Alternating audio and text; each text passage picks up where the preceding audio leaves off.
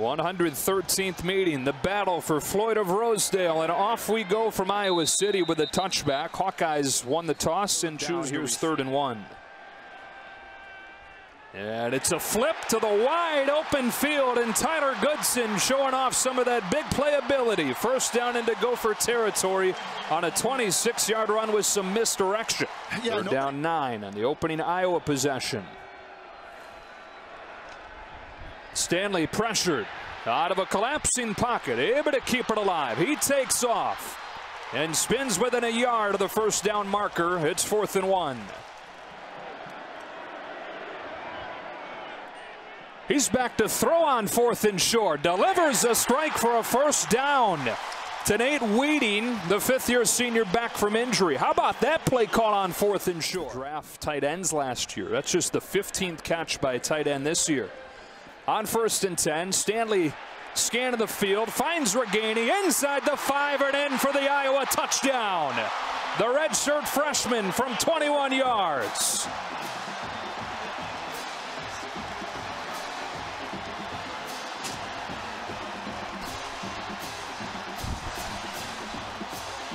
Well, it was a go route on 1st down. It was a cross and go later. And how about the double move here? You think they've seen these Gophers be aggressive in the secondary? Right, that is 3 different play calls on your script to make sure you attack that back end of that defense that has wanted to be aggressive, that has sat on some of those routes. In Iowa, what an opening drive for these Hawkeyes to really mix it up and break their tendencies. And an issue here on the point after, and it remains 6-0. They're down 7 on Minnesota's first drive.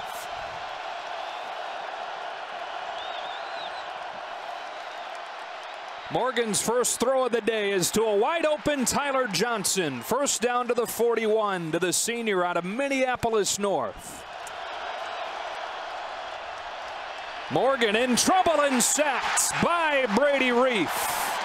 And finally, the Hawkeyes get a stop on 3rd and long. Minnesota, one of 5 remaining unbeatens, number 8 in the college football playoff standings. Here's Goodson again, steps out of a tackle, crosses midfield, inside the 40. And so far, Brock's showing why they wanted to give him a bigger role. Left here in the first quarter.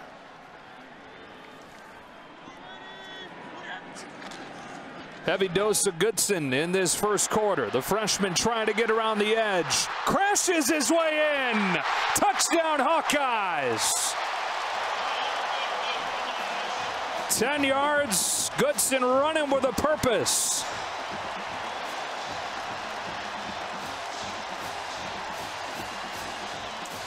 Well, one of PJ Fleck's stats that he looks at and says it's one of the biggest determinants of who wins and loses is missed tackles.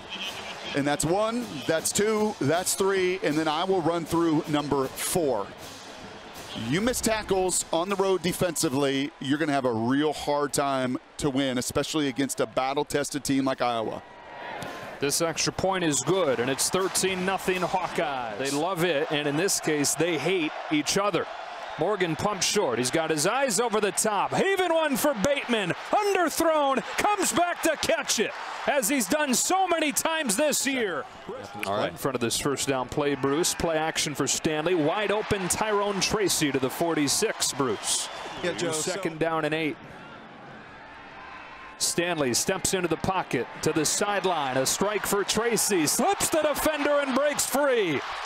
All the way to the 25. A guy that they think has a big play knack has started to show it the last few weeks with Brandon Smith injured. Yeah, it's a true freshman running back. It's the redshirt freshman wide receiver. It is yet another bullet perfectly thrown. Nate Stanley is comfortable back in that pocket and put a couple more missed tackles here for Minnesota. Just something they've not done this season on this run to 9-0. They have secured that tackle, but Smith, the corner, can't. Rockets. The non-elastic sleeves. He's got the whole picture. Play action. Deep drop. End zone. Smith-Marset. Touchdown, Iowa. The Hawkeyes exploding out of the gates. 3 drives and 3 touchdowns against the 8th-ranked team. That's what everybody loves to do. And, boy, this play and this plan is working perfectly. What do you want to do down in the red zone? You want to run those rub routes, right? You want traffic. You want this corner here, Coney Durr, to have to get through that congestion. He cannot. And I'll say it again for about the 10th time, you simply can't throw it better than that. Morgan looks to throw, lofting one downfield. Tyler Johnson able to hang on. Absorbed the hit from Jack Kerner for a gain of 36. The drive kept alive. First down at the Iowa 25-yard line. Fake to Smith. Here comes pressure and a sack. Christian Welch firing his gun from his linebacker spot. In the conference, scoring 40 points per game in conference play. Held to 3 so far. Morgan finds Douglas. What a dime. Third catch of the day for Douglas. This one goes for a gain of 28. He hit it off of the upright and through. That close to being. Morgan looking down the seam. Johnson's broken loose for the touchdown. Minnesota finally finds the end zone with a 28-yard strike to the senior.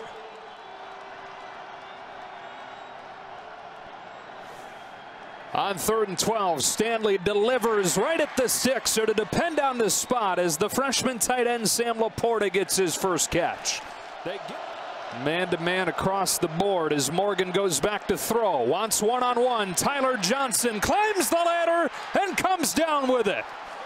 Starting through non-conference play, and they have rode it here into the Big Ten schedule. That's hit from behind by Epinesa. Thankfully for the Gophers, somebody's home to fall on it. Shannon Brooks. Morgan on the slant. Johnson drops it. Now flags fly. Flags come flying from all over the place at the end of the play. Are they going to get Dane Belton for a hit on Johnson after he drops it? Just getting the feedback from everybody. Add to the play. Unsportsmanlike conduct on Iowa, number 4. That's his first of the game. Also, unsportsmanlike conduct on Minnesota, their head coach, his first of the game. It'll be 1st and 10 for Iowa. Going half the distance, and the second one taking the ball out to the 22.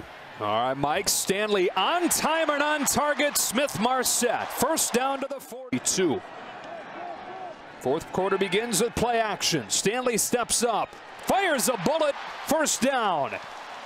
Tyrone Tracy inside the 45 and a gain of 17. Game for Iowa to the near side of the screen. He's not played in 3 games. Stanley in pressured and sacked. It's Braylon Oliver, the freshman linebacker, all the way back in Iowa territory.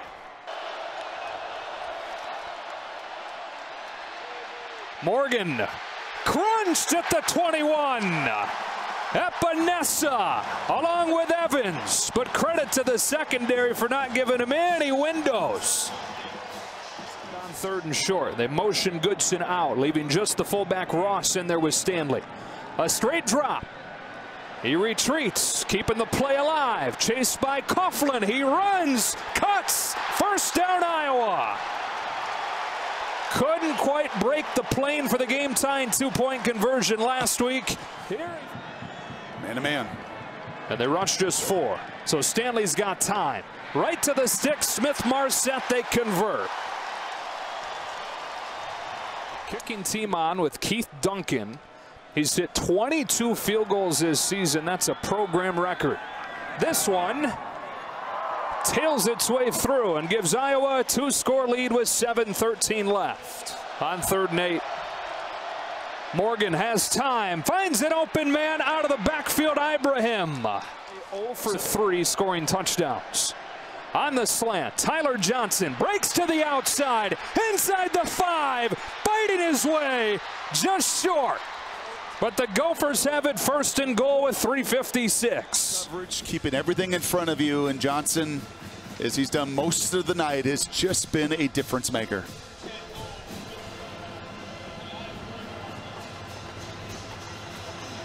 A lot of times you see Minnesota go to the Wildcat. Direct snap to Smith. Breaks the plane, touchdown.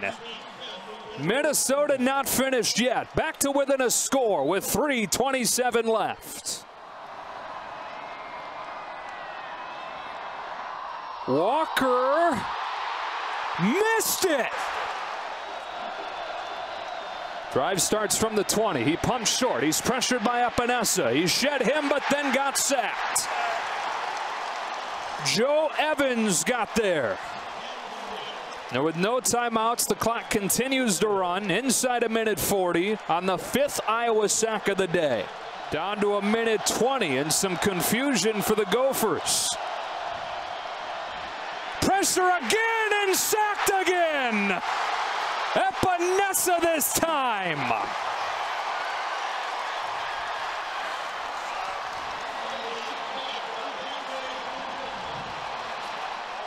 It's actually Cole Kramer that comes into the game. Cole Kramer at quarterback. Over the middle, incomplete. He was looking for Bateman. And it's 4th down and 21. Last chance for the Gophers.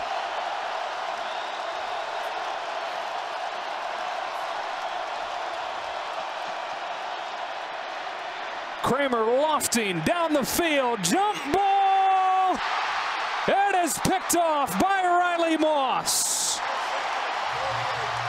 And Minnesota's dream season ends here at Kinnick.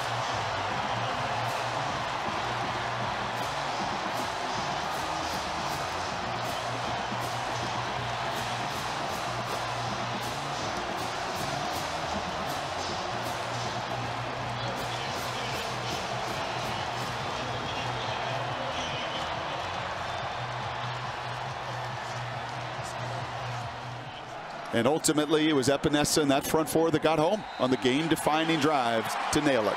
Minnesota will still have an opportunity to win the division. But the unbeaten season ends as Kirk Ferentz and the Hawkeyes beat Minnesota 23-19. Their 3rd top 10 home win in the last 4 seasons.